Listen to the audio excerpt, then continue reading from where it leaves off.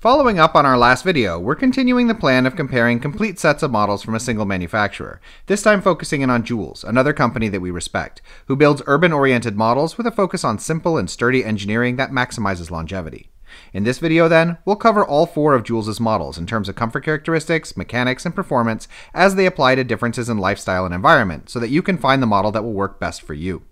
Before we get started, I'd just like to say that we don't sell strollers, use affiliate links, or engage in any form of paid advertising whatsoever, and that our opinions are based on a decade's experience of repairing strollers.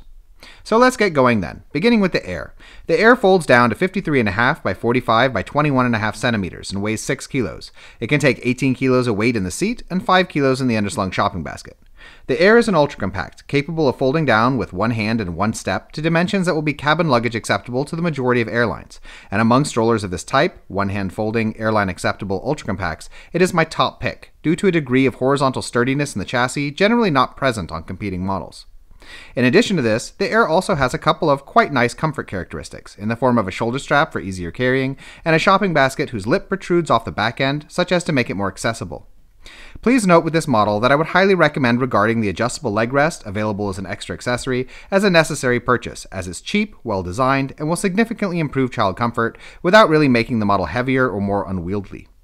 As far as why one might choose the Air from among the rest of Joolz's models, in my opinion, this stroller is predominantly useful as a dedicated travel or short trip model, and will be insufficient as a main, all-day, everyday stroller for the vast majority of people, both because its small wheels and slider build make it really incapable to drive over anything other than smooth, well-maintained pavement and indoor environments, but also because wear will naturally be accelerated if this is your only stroller, and despite the model's decent engineering, we're still talking about a more fragile build than one gets with a larger model. If, however, you are looking at the Air because you need something small for daily use, then this next model has a good chance of being perfect for you. The Hub Plus folds down to 31 by 53 by 63 centimeters and weighs 11 kilos. It can take up to 22 kilos in the seat and 5 kilos in the underslung shopping basket. Overall, the Hub Plus is my favorite stroller from Joolz, not because its engineering is necessarily better than on their other strollers, but rather because, as a reversible seat model within its size and weight class, it not only outperforms a lot of the rest of the market for longevity and guarantee, as pretty much all of Joolz's models do, but it also competes in relation to terrain capability, which most Joolz models unfortunately don't. Unlike the Air then, the Hub Plus is built for all-day, everyday use and offers a variety of qualities that the Air lacks. In particular, its more spacious reversible seat and suspension and wheel size strong and large enough to allow it to properly tackle light off-road terrain, like gravel, smoother parks, or poorer maintained pavement. And in comparison to Joolz's larger models, though the Hub Plus's overall structure might be seen as a downsized version of the next model we'll be covering, the Day Plus, in other respects, the model includes a number of features that harmonize amazingly well with its smaller size, including an adjustable seat frame, which, in addition to providing more options for child comfort, also allows the stroller to fold down with the seat forward or reversed into a single self-standing package, and a shoulder strap, allowing the compact package to be carried relatively easily when you need to. With regards to whether this is the right Joolz model for you, I would say that though the Hub Plus's seat offers a little more than the Air's, there's still an age span factor to consider, in that the model will be most ideal for children under 2.5 or 3. And there's also terrain to consider as well, of course, in that the model will struggle in rougher environments. Overall, the Hub Plus will be most ideal for people needing an all-day, everyday stroller, but for whom folding, carrying, and storage are key concerns. In the end then, as awesome as the Hub Plus is, it's still not exactly a full-size stroller, and will be inferior to larger models on several fronts. And if you then are looking for something full-sized, you might consider the next model up, the Day Plus, which clocks in at 12.5 kilos and folds down to 95 by 58 by 42 centimeters with the seat attached. It can take up to 22 kilos in the seat and 5 kilos in the underslung shopping basket.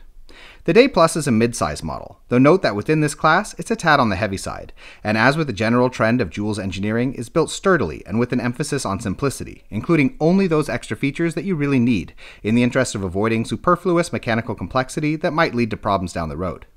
Note that, in contrast to the Hub, the Day Plus has a bucket seat, meaning that the position of the seat back can't be altered in relation to the baseboard, and the seat is both larger, increasing the age span for maximum comfort by up to a year in my opinion, and also sits higher, giving you better access to your child and also making the larger shopping basket more accessible. The terrain capabilities and chassis strength are also better, though still not quite enough to make the model usable over really rougher off-road conditions. As far as choosing the Day Plus over other Joolz models goes, this is the one to go for if you are looking for a full-sized reversible seat model for all-day, everyday use, and will fit particularly well for people who need to use their stroller for longer stretches without a car, where its increased storage capacity and incredibly sturdy build will give you a real workhorse, unlikely to develop mechanical problems over time. Last up for Joolz is the Go2, the elephant of the group. The Go2 weighs in at 14.3 kilos and folds down to 99 by 60 by 55 centimeters. It can carry 22 kilos in the seat and 10 kilos in the underslung shopping basket. Like the rest of the Joolz line, the Go2 is designed to be incredibly strong, and with its increased size comes even better storage capacity, with the nifty feature of being able to remove the shopping basket as a sort of picnic basket, and as you probably already know, also has the ability to function as a rear-loading tandem model for 2 children. As far as its driving capabilities are concerned, the Go2 underperforms in comparison to the larger tandem market, both due to smaller than average front wheels and limited suspension, and the only real driving advantage I would give the Go2 over the rest of Joolz' models is that it will handle terrain on par with the rougher cobblestones of older European cities better than the Day Plus will. That being said, even though the basic model as used for 1 child is unimpressive versus a lot of similar models, the fact that it is rear-loading for 2 children does mean that it will have a better center of balance than front-loading tandem models, which gives it an advantage for both tipping and steering, though of course at the expense of basket space. In general then, since the model is larger and heavier than the Day Plus, but does not offer significantly better terrain capability, the only real reason for choosing it over other Joolz models in my opinion would be if you need a model for 2 children, and in this case, when considering the wider market, my preference personally still sits more with side-by-side than tandem models.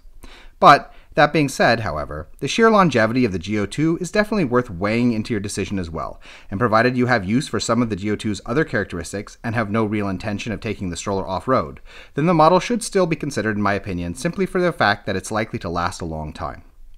In any case, we hope you enjoyed the video, and if you did, we ask you subscribe, as it helps us to continue making videos in the future. If you'd like to know more about any of these models, we have standalone reviews for each of them, and links have been added in the description.